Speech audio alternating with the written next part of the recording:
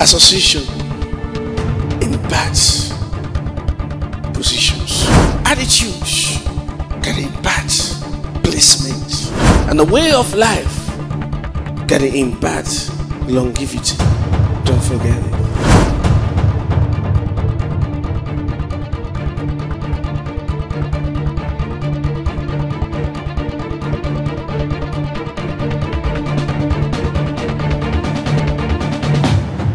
So I'm a choosing generation. I'm a possessor of Christ's DNA. I am what God says I am. I have what God says I have. And I can do what God says I can do. As I view myself in the mirror of God's word, I exercise abundance of grace and the fullness of Christ. I live in the world of possibilities and immortality. I'm a member of the Godhead. This is the being 8th of August 2021. I am still on blasting blessings. And when you look at that word blasting, it actually means a blessing that announces you. But remember, when you take out the first alphabet, B, you get a very interesting word again, lasting blessings. It is not every person that have got blessings that last. We stay in this world of men and we see a lot of things. The Bible says, do not envy the prosperity of the wicked. You say, forget about it. It doesn't last long. So there's somebody around your neighborhood suddenly begin to buy fleets of cars and he does not respect God. Don't copy his lifestyle. Forget it. It doesn't last long. Galatians chapter 3, verse 13 through 14. We begin our subject today, and I'm going to be dealing with positioning yourself for blasting blessings. Positioning yourself for blasting blessings. And somebody hearing me will say, how do I need to position myself? I'm already positioned in Christ. Remember, I'm your apostle of New Christian Reality. I taught you about your position in Christ, but I also know that a man can actually move from his position by his lifestyle. I know a man can actually step out of his position. The prodigal son was a son in the house. And one day he chose a strange land and moved to a strange land. At that moment, while he was in faraway country, was he still positioned in the house? Was he still relating with the father? So I don't want you to be like the energy of a fan, a ceiling fan that is switched off. When a ceiling fan is switched off, does it entirely go off immediately? It keeps turning. But don't be deceived. It has been disconnected from energy. Now, so don't look at a brother or a sister who doesn't take God serious. And because they don't take God serious, the person, oh, he's living well. It's okay. He just bought a new car. Is he always in church? Is he not building a house? Is he always in church? Does he even have all this time? Why are we making it so difficult? The flesh will always think that serving God is difficult. Until you yield and crucify the flesh, you can't serve God. Why do you think Jesus said when he said, take up the cross and follow me? It is because there's a part of us that think that this thing we do is difficult. It thinks that we are suffocating ourselves. That part of us that crave for a freedom that doesn't exist, a freedom that destroys. The Bible says there's a way that seems right unto a man, but the end is destruction. I thank God for Galatians chapter 3, verse number 13 and 14. The Bible says Christ has redeemed us from the curse of the law, being made a curse for us. Christ redeemed us from the curse of the law by being made a curse for us. For it is written, cursed is everyone that hangeth on a tree. This is beautiful. Looking at it from the Jewish perspective, you may think it's only the Jews that were under a curse. But when you look at it from a generic perspective, you will remember that an incident occurred in the book of Genesis, chapter number 3. And that incident was when man reached out his hands to disobedience to God. And the Bible said there was a consequence for that action. There was a consequence. God said, the day you eat of this tree, you will die. So man suddenly left the Garden of Eden to the garden of curse. If there's any garden that curse could create, but I want to say the wilderness of curse. He left the Garden of Eden to the wilderness, of course. He didn't actually die immediately. It took him about 930 years. But the Bible says 1,000 years is as a day in the sight of God. So after 930 years, that man is going to die. And what do we see after that? We saw man deteriorate because curse begin to take more effect. Sometimes a curse on a man doesn't take so much effect on the man as it will take on his seeds. And you are Christians, that is why I need to teach you deeply. Some of the things that the children or those who came after the man who brought that idol into a family suffer are worse and more than even the one that brought the idol. He lived. What happened? Because it takes time for cause to take effect. But when it takes effect, it works so quickly that you begin to wonder how the other people that live with that cause were able to cope with it. And that is exactly what happened to Adam. And that is what has happened to you today, where we see people are living to 70 and they are celebrating it. At 80, people write celebration of life. 80 is supposed to be untimely death.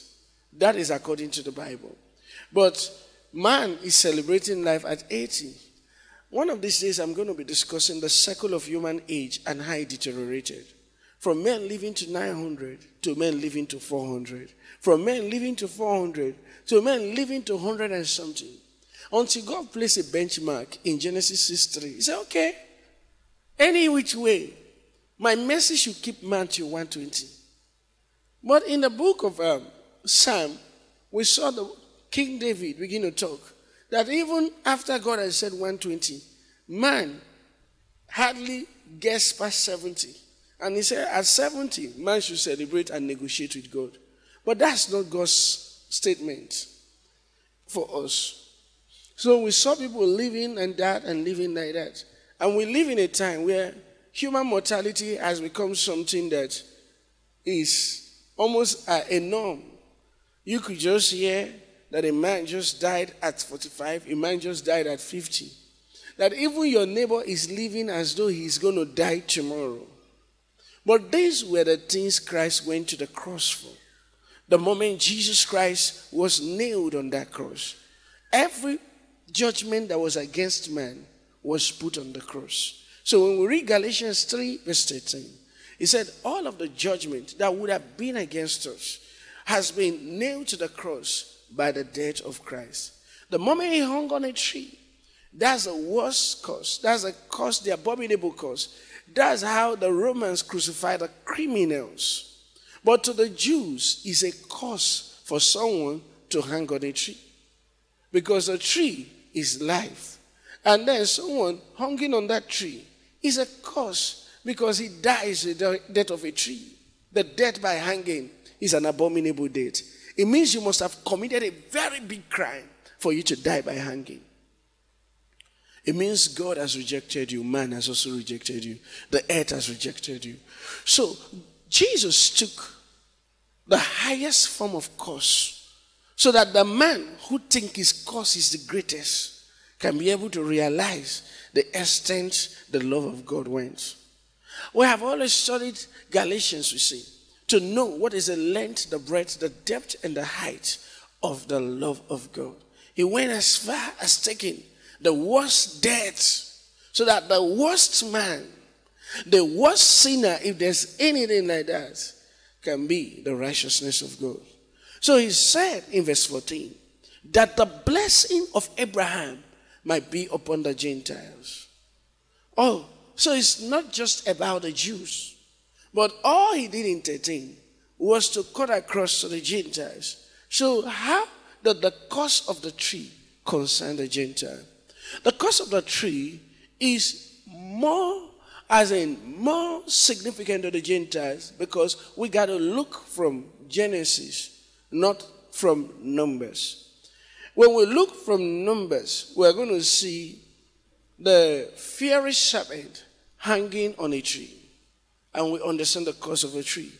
But when we read from Genesis, we see that man was ostracized from the Garden of Eden by the fruit of a tree. So man requires the fruit of a tree to be brought back to the garden of God. And there was a fruit that God is going to offer man from a tree, and that is his righteousness. So when Jesus hung on the cross, he made him to be sin who knew no sin. And a fruit was reached out for by God, and he took it, and he made us the righteousness of God. So that's beautiful. That becomes the first pointer that everyone born again is blessed. And that is why for us who are Christians, the cross means so much to us. Though we have been positioned by this blessing, the believer can also put himself at disadvantage by his lifestyle. So when you read the epistles, you see how much the Bible harmonizes the blessing with us. The Bible also begins to emphasize on lifestyles. Have you forgotten the book of 2 Corinthians 6 verse 14, where the Bible says, be not of equally yoked together with unbelievers? And you read the striking words in this last discourse in chapter 6 of the book of Corinthians, where he said, come out from among them. Come out from among them. Why would God go to that extent? Because he knows that one can be at disadvantage right in the midst of the blessings by lifestyle. So I want you to take note of that.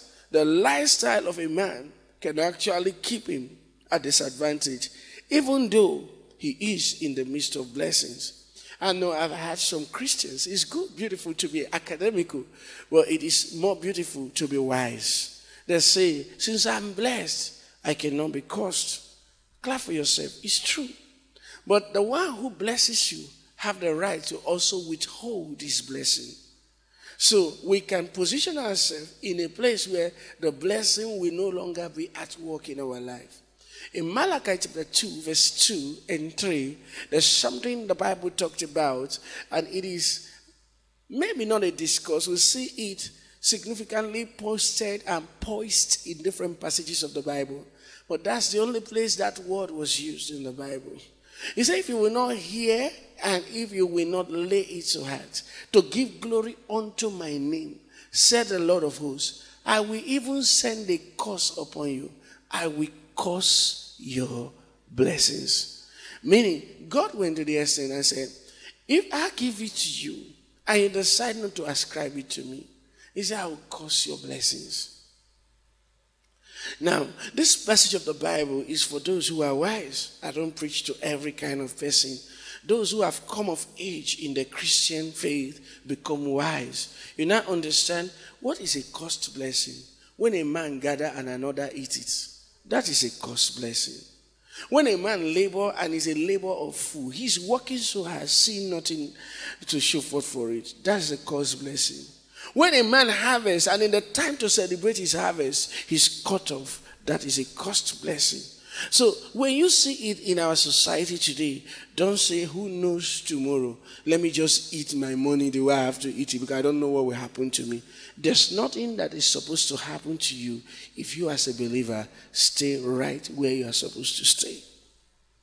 We only expose ourselves to these cursed blessings by some kind of ungodly and unholy lifestyle. So touch your neighbor and say, your lifestyle imparts on your blessing. And somebody say, who is blessed is blessed. Now, we just read the Bible. Whatever your opinion is okay for you, but don't be foolish in your own way. One of the things we do is expose ourselves to the Word of God and stay wise with the Word of God. The blessing can also increase. If we read the book of Peter, the Bible talks about grace that is already given, being multiplied. It means the blessing can also increase.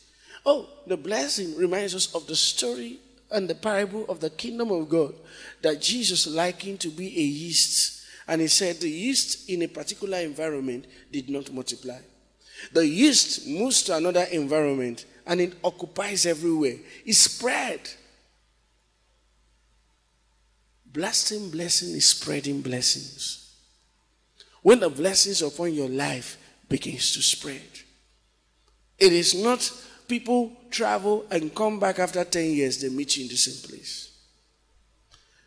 they meet you with the same struggle, with the same level of life. It's called spreading blessing. Hallelujah. Are you having a good time with me? So, somebody said, but now I have the righteousness of God in my life. But do you remember the parable of the marriage feast in Matthew 22, where Jesus talked about the kingdom? And he said, he reached out to the people it was meant for, and they killed his messengers, talking about how the Jews crucified our Lord Jesus Christ. Then he went on to discuss with us and said, go to the highway and reach those who are never called my people. You remember that the people he never called his people are the other nations, which we are. So he reached out to all of us. But the Bible says, in the midst of the celebration, one man decided not to change his garments, but he was in the kingdom. A particular man, a particular individual. He decided, see, I'm going to live the kind of life I am living. I am going to be in this church, and nobody has the right to control me or to contain me. I am the one that is going to contain myself. In every church, there are members who are pastors to themselves. They don't submit to pastor. They go to church for camouflage. They want the name of the church, but they don't want the lifestyle that the church teaches. It must not be your portion in Jesus' name. So the Bible said that this man decided to dress himself, robe himself in another garment. And something happened in the Bible. The Bible said that God looked at this particular one who decided that his garment is going to be different. And he said unto him, friend, how comest thou? Meaning, he has already extended a relationship with him. Both of them have a relationship now. He has received the righteousness of God. My message today, like many people have asked me, say, the way you talk presently looks a little bit different from how we're used to you. I said, yes, because even every prophet has a transformation time.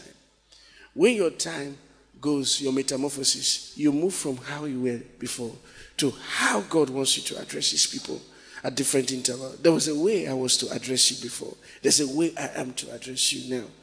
And actually, I'm not more concerned about styling after other preachers. I just want to be happy that I say to you that which God exactly put in my mouth to say to you. Because for this reason was I sent to you. And he said unto him, friend, how comest thou in hither not having a wedding garment? So he entered. How did he enter? How did he enter? He entered. And he had no garments. The Bible says he was speechless. And look at what happened. The next verse. Then said the king to the servants, bind him hand and foot. Take him away and cast him into outer darkness. There shall be weeping and gnashing of teeth. That shouldn't be your position in Jesus' name. I say that shouldn't be your position in the name of Jesus. Christianity has got its culture. It's got its culture.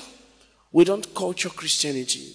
We actually acclimatize to the culture of Christianity. We don't change it. No, we reposition ourselves for it to change us. Hallelujah. Don't always live for yourself.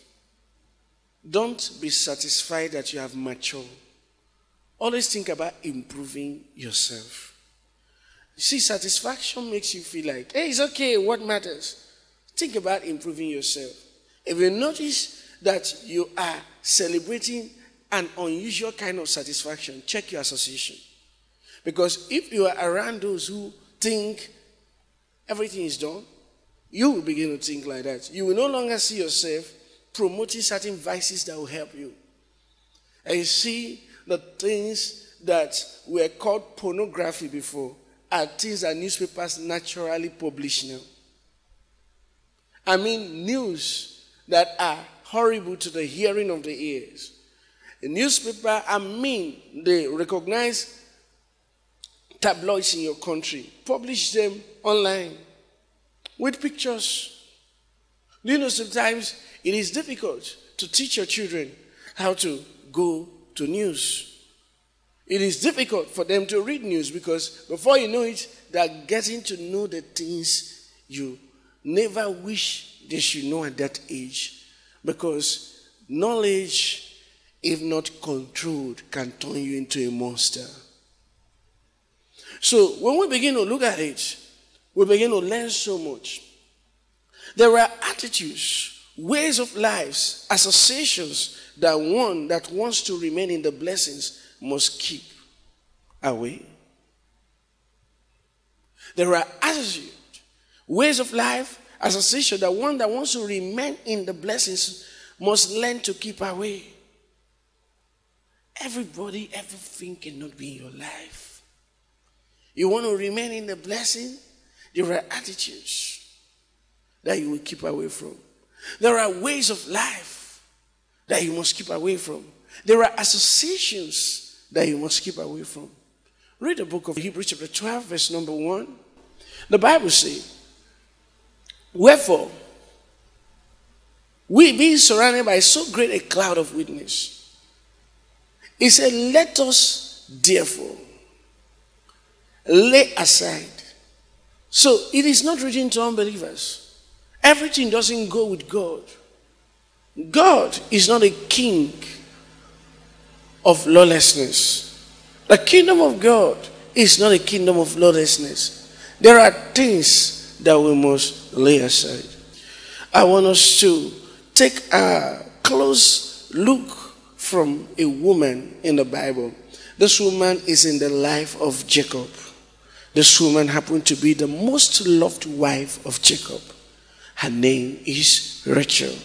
She has come into the patriarchal order. By that, she has become a matriarch. But there's something that is going to be wrong with her.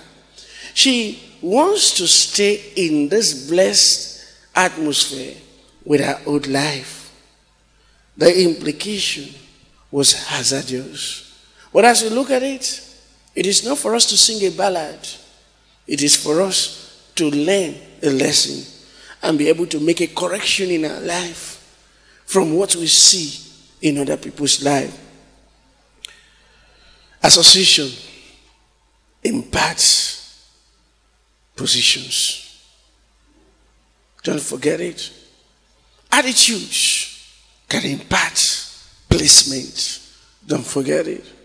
And the way of life can impart longevity. Don't forget it. There are people whose way of life has so imparted their longevity. I was listening to a man who talked about how much he drank, and the doctors told him that he may not have to live long again because he actually has weakened his liver.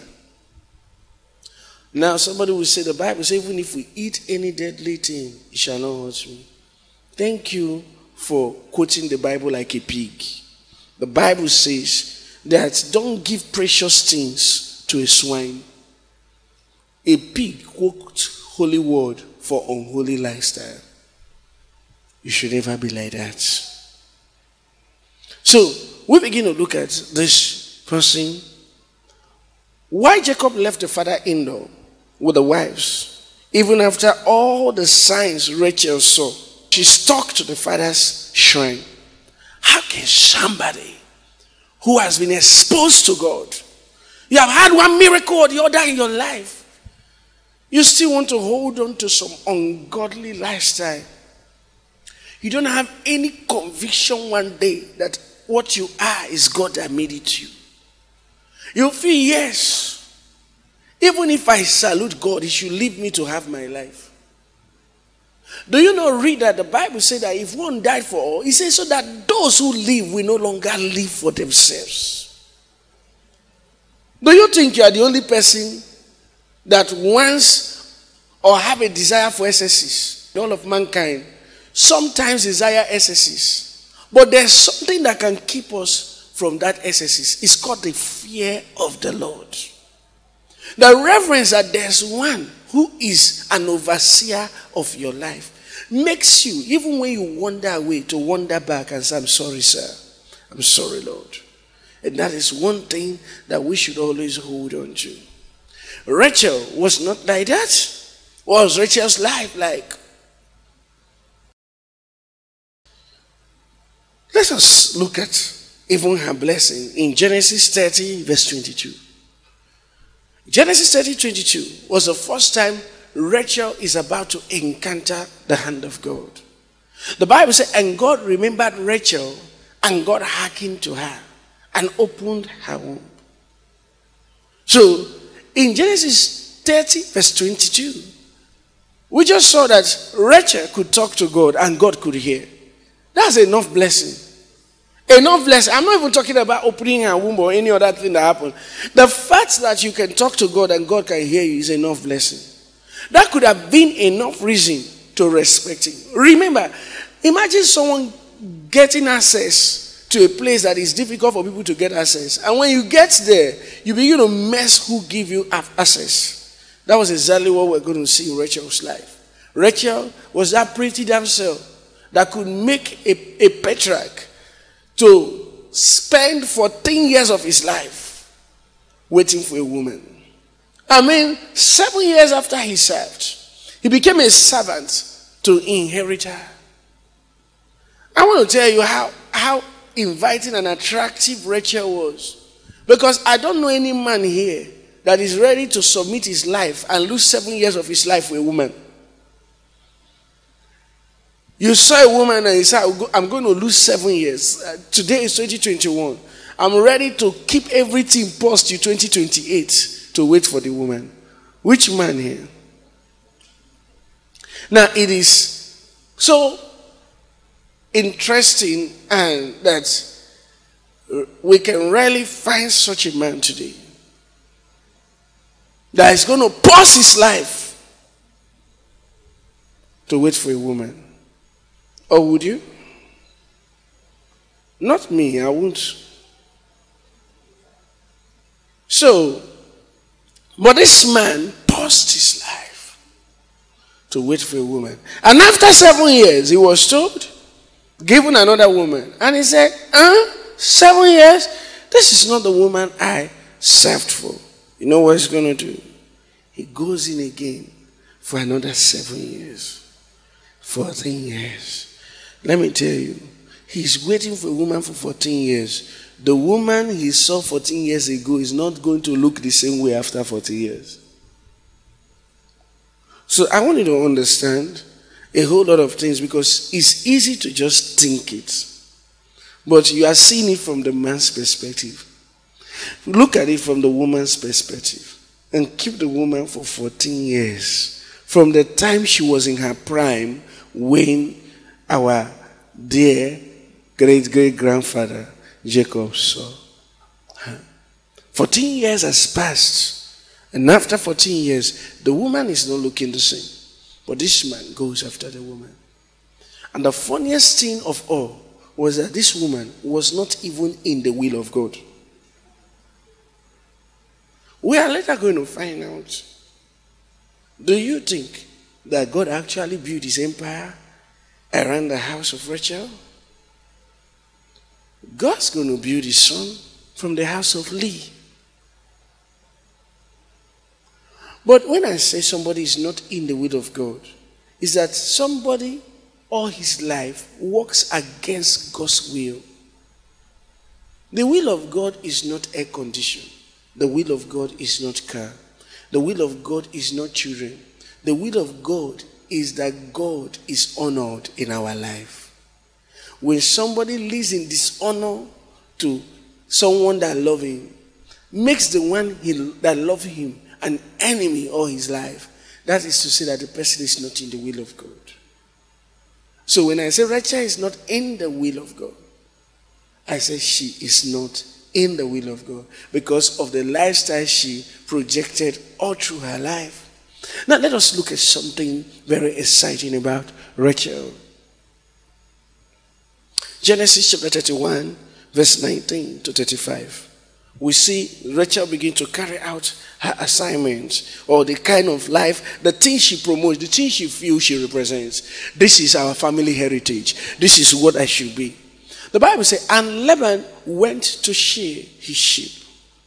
And Rachel had stolen the images that were her father's. She didn't steal one shrine. She stole all the shrine.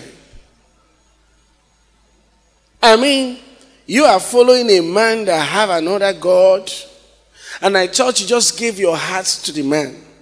But also, you want to come with your own gods. Do you know how many times Christians are in the church with their own gods? Which are you? Those who look at their bank account and say, I'm all right. You are all right because you don't know that the rich also cry. That money cannot save a man the day the devil comes after him. Is God. Satan does not fear money. Always know it. That's what we saw. Rachel stole the father's images and was living in the blessing with the images of the father. The next verse. So he fled with all that he had. And he rose up and passed over the river and set his face towards the Mount Gilead. 22. And it was told Laban that on the third day that Jacob was fled. Verse 23. And he took his brethren with him and pursued after him 7 days' journey. And they overtook him in the Mount Gilead. Verse 24. And God came to Laban the Syrian in a dream by night and said unto him, take heed that thou speak not to Jacob either good or bad. So even while Rachel was carrying the shrine, God was still protective of Jacob. God always stands by the blessed. But that shouldn't be a reason for you to live anyhow. Look at what happens next. Then Laban overtook Jacob. Now Jacob had pitched his tent in the mountain. And Laban with his brethren pitched in the mountain of Gilead. The next verse. And Laban said to Jacob, what hast thou done that thou hast stolen away unawares to me and carried away my daughters as captives, taken with a sword? The next verse. Wherefore didst thou flee away secretly and steal away from me, and did not tell me, that I might have sent thee away with mirth and with songs, with tabrets and with harp? Verse 28. And hast not suffered me to kiss my sons and my daughters. Thou hast now done foolishly in so doing. Verse 29. It is in the power of my hand to do you hurt, but the God of your father spake unto me yesternight.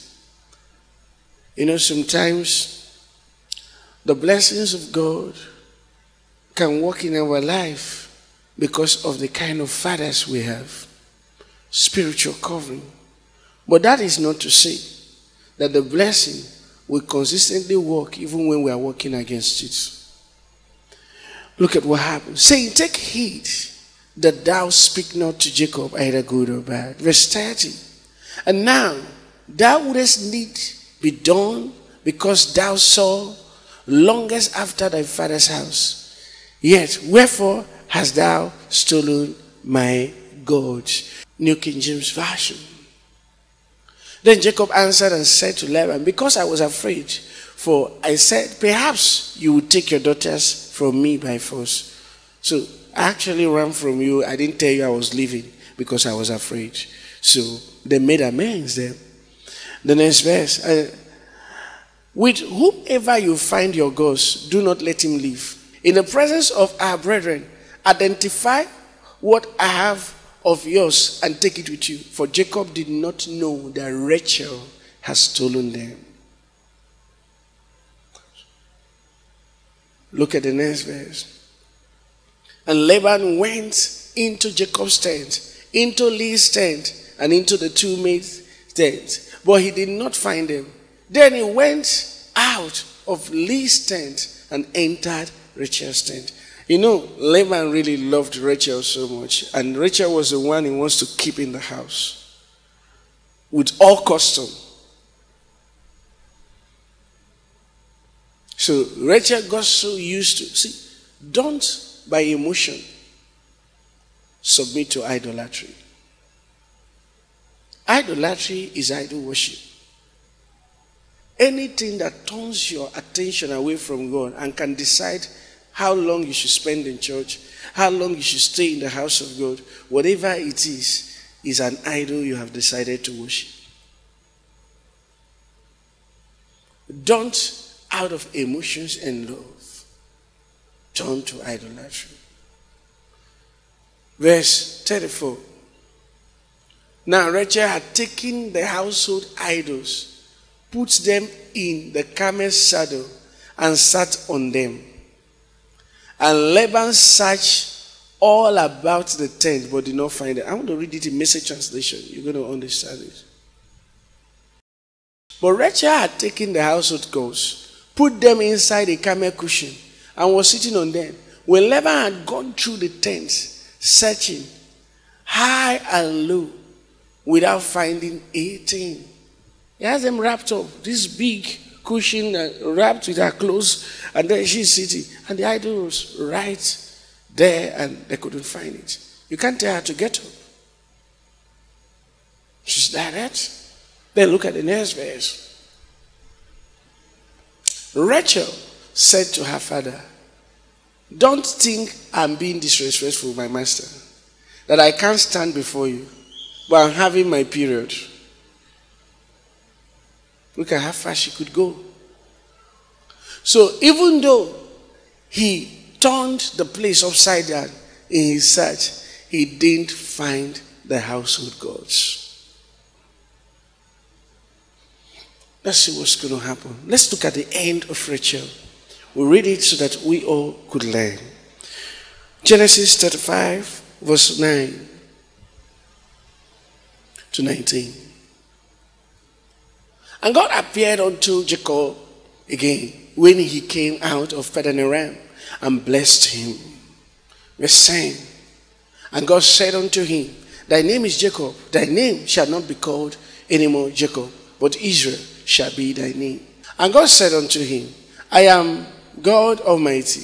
Be fruitful and multiply. A nation and a company of nations shall be of thee, and kings shall come out of thy loins. The next verse. And the land which I gave Abraham and Isaac, to thee I will give it, and to thy seed after thee will I give the land. Verse 13. And God went up from him in the place where he talked with him. 14. And Jacob set up a pillar in the place where he talked with him, even a pillar of stone. And they poured a drink offering thereon, and they poured oil thereon. Verse 15. And Jacob called the name of the place where God spake with him, Bethel. Verse 16. And they journeyed from Bethel, and there was but a little way to come to Euphrates. And Rachel travailed, New King James Version. And Rachel labored in childbirth, and she had labor. Now this is the first time we're going to see a matriarch having had labor. And this also happened to be the last time. This is the only record of a woman in the Bible that died giving birth. And this is going to be the first and last of that record. Even in the book of Isaiah, he said that we will not die giving birth. In the book of Exodus, he's going to tell them no woman have the right to die giving birth. But this is the only woman that died giving birth. The next verse, verse 17.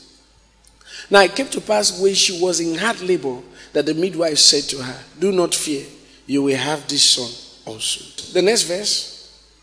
And so it was, as her soul was departing, for she died, that she called his name Benoni, but his father called him Benjamin. I've talked about it. Verse 19. So Rachel died and was buried on the way to Ephrath, that is Bethlehem. How come Rachel didn't get to Bethlehem? For every blessing God has given you, The blessing is only taking you to a place of monumental blessing. Bethlehem in the Bible is significant of monumental blessing. But the small one that she saw, she held on to what she's not supposed to hold. We are in a season that God is lifting the members of this church up. But there are things that must be put aside. When you look at yourself, you ask yourself, what is it that you are holding on to that has become a God to you, that is challenging the position of the Lord Almighty in your life? What is it that you are holding up to that has become a decider to when you will come to choir rehearsals or not? Whatever you make a God, you become a servant to. Is there even anything that is worth calling a God over your soul? There's only one being that is worth being your God. That's the Almighty God. Please, rightly put away whatever has become something you pick up that is challenging the place of God in your life. That's actually my discourse with you this morning. You're blessed in Jesus' name. Trust that you've been blessed by this broadcast. To order for the complete series of this message, please call the numbers now displayed on your screen. If you have not received Jesus into your heart, you can do so now as you repeat this prayer after me. Lord Jesus, I come to you as a sinner. I believe you died to save me and was raised up for my justification. I declare you the Lord of my life. I receive eternal life because I believe. Amen. If you just prayed that prayer with me, congratulations, you are now born again. You can advance in your spiritual walk with God as you fellowship with any faith-based church around you. Usher with us at Salvation Gospel Mission International Headquarters, number 30 Ways Up Street, off Naval Road, Sabah Delta State, Nigeria.